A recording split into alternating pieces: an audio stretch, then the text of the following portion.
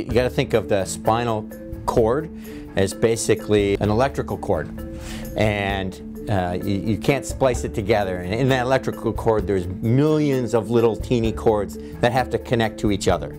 They can't connect across it. So imagine you take an electrical cord at home and you cut it and you take a piece out of it.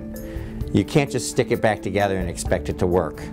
It doesn't happen that way. It actually has to grow. Plus neurons actually die if they get severed, and so that cord will never work. So if you have a Christmas light on top of your Christmas tree and you cut the cord, that Christmas light will never work again. Someone gets one gunshot wound and it happens to hit them in the neck or the spine. You know, someone's running and they get shot from behind, it hits them in the spine. They may never walk again. And the injury happens the moment the bullet goes through.